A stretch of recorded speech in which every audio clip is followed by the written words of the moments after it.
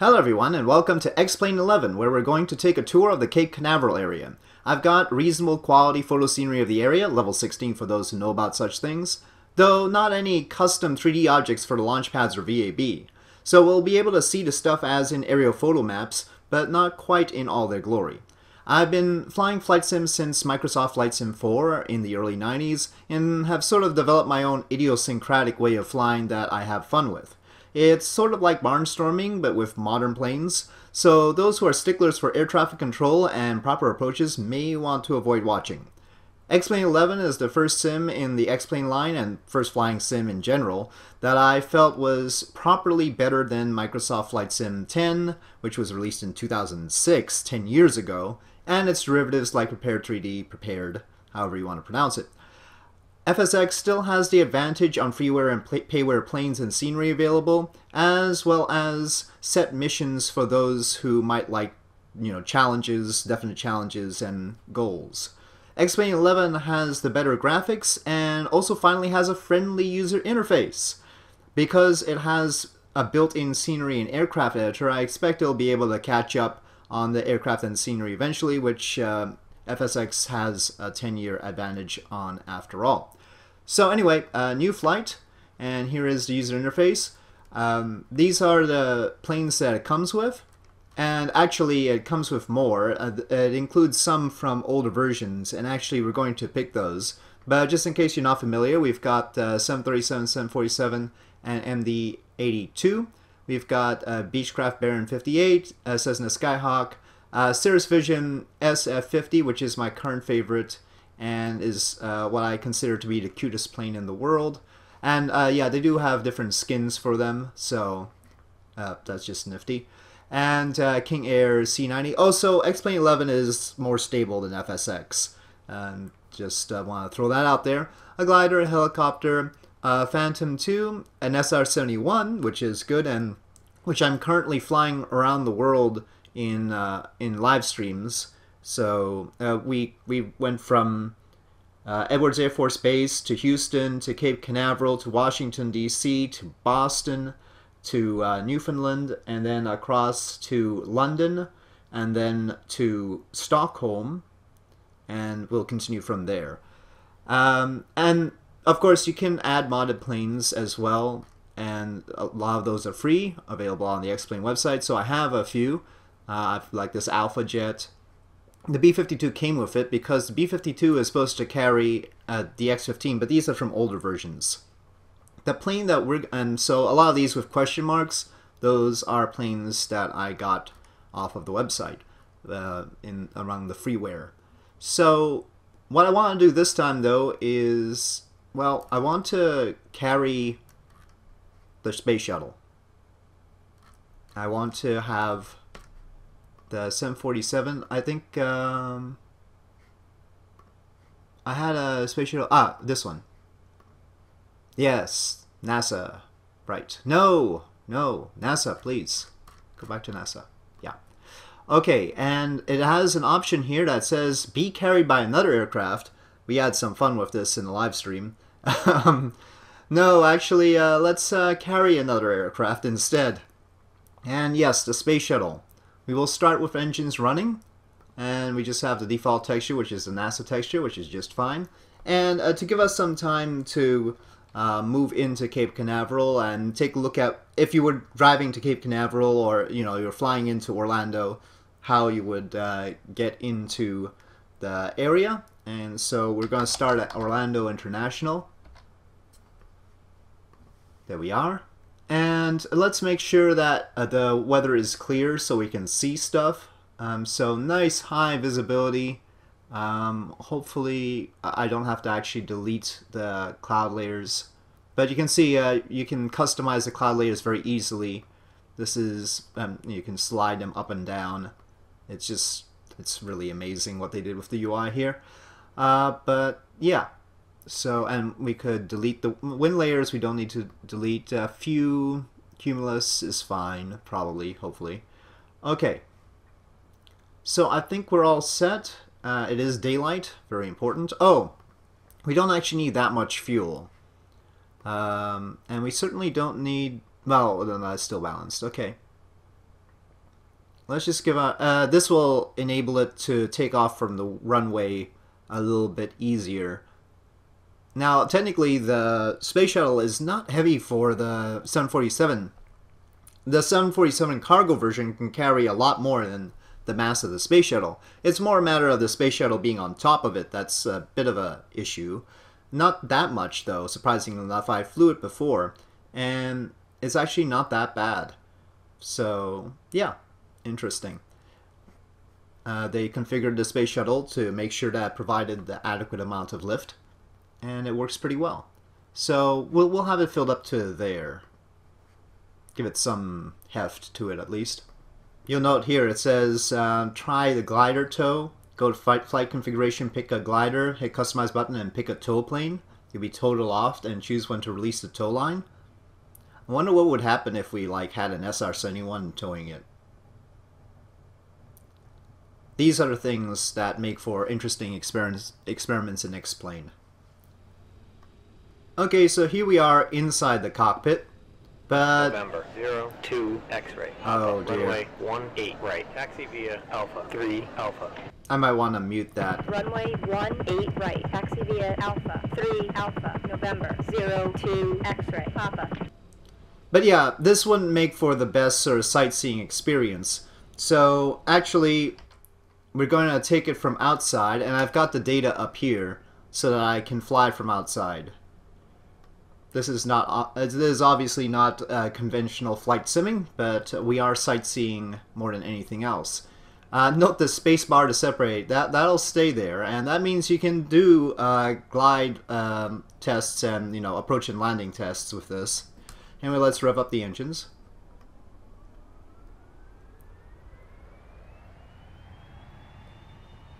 And release the brakes, maybe some flaps.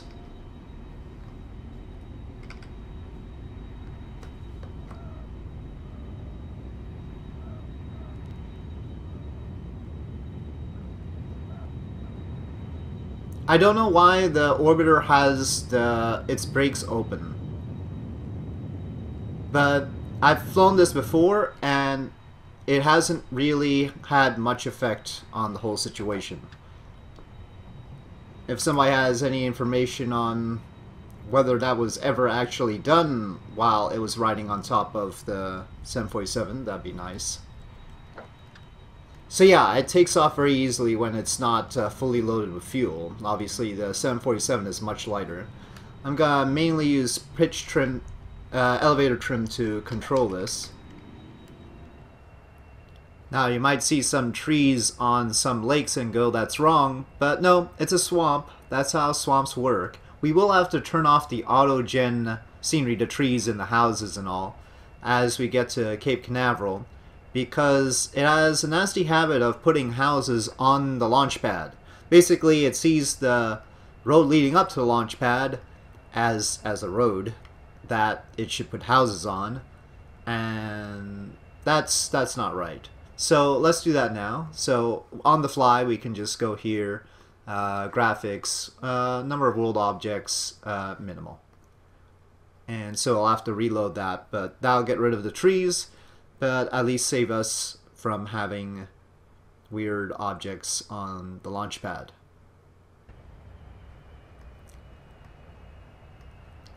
And thus, the trees are gone.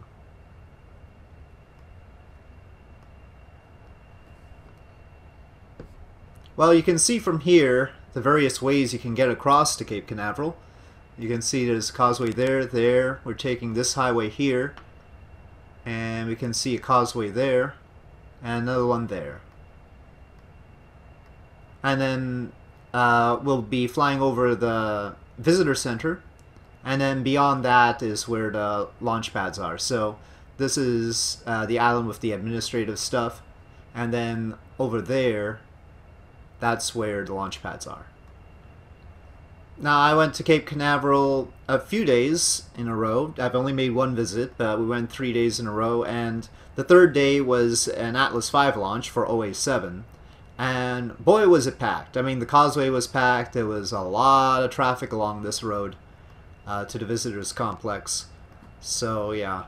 And that was for OA7. I can't even imagine how it would be for you know, like a Falcon 9 launch and landing, much less like something like the Space Shuttle or SLS or something like that. So plan ahead.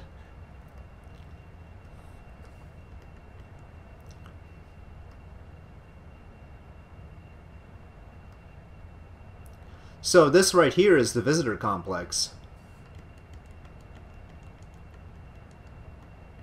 Doesn't look like much from up here. Let's slow down a bit.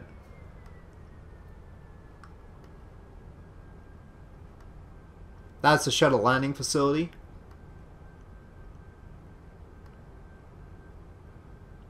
You know, the big parking lot at the visitor complex. It is actually quite, it feels bigger than it looks right here. It's very pleasant. And they have buses going from here to take tours of the rest of the stuff. We're going much faster than we ought to. These are administrative buildings here. So there's like NASA administration. And then we proceed over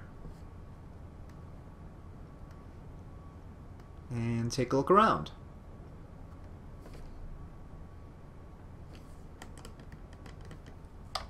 So if we take a look at the map, this is where we are. We'll head along this coast first, and then work our way up.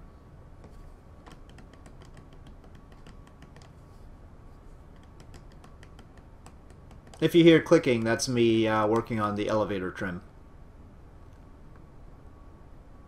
I've got on the hat switch. I've got elevator trim and the aileron trim on the hat switch to my joystick. Okay, so Port Canaveral is up ahead. And that'll help me to orient myself.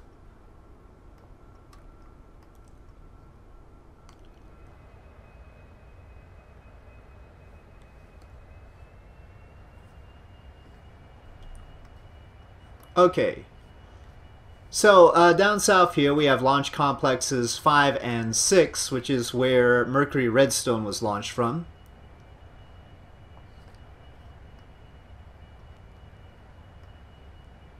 And also Launch Complex 17, where Delta was launched from. You'll hear that a lot on the mission profile series. This is launch. This here is Launch Complex 17.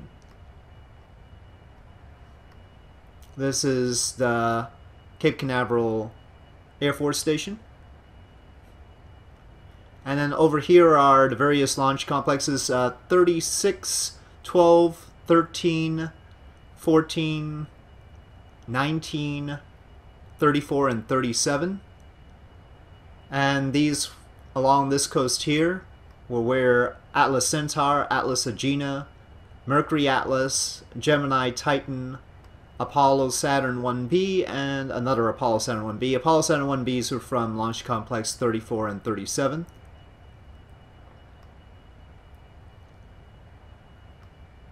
So this is Launch Complex 37 here. And then you'll see a very, very distinctive road right here. And then 2 launch complexes attached to that road. These are launch complexes 40 and 41. And originally for Titan 3, I believe. And now for Falcon and Atlas launches.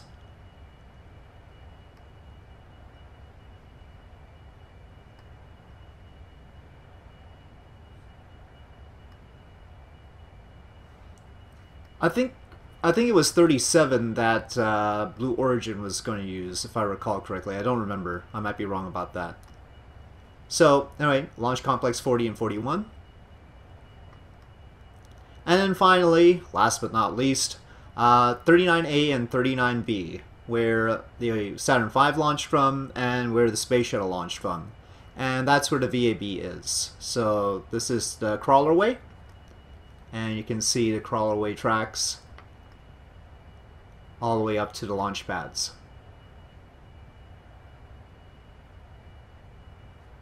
Of course, now SpaceX using 39A and 39B is being fitted for SLS, which will actually use the mobile launch platform. Sorry about the camera work.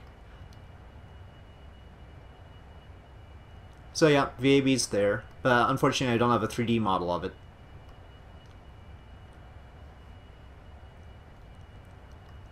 And that leaves us with the shuttle landing strip. Right here. So, I'll try and take it in for a landing. So again, if we look backwards here, we see 39B, 39A, 41, 40, 37, 34, and then 19, 14, 13, 12, and 36 along there.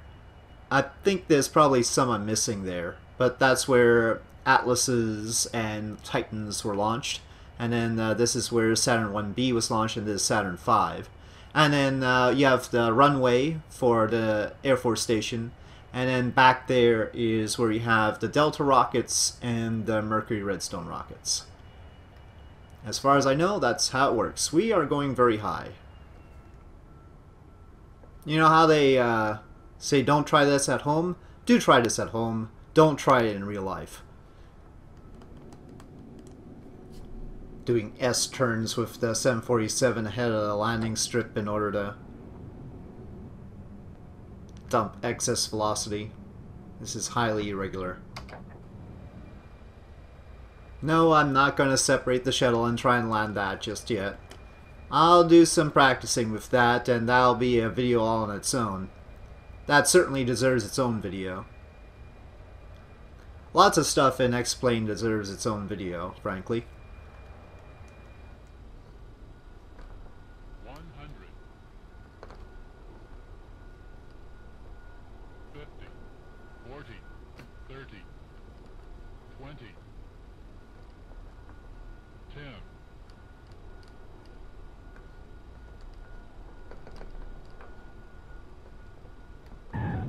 Okay.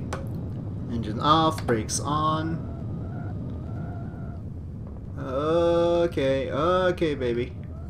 Don't bust any tires. We can bust tires, by the way. Woo. It says blown tire on the upper right-hand corner when you do.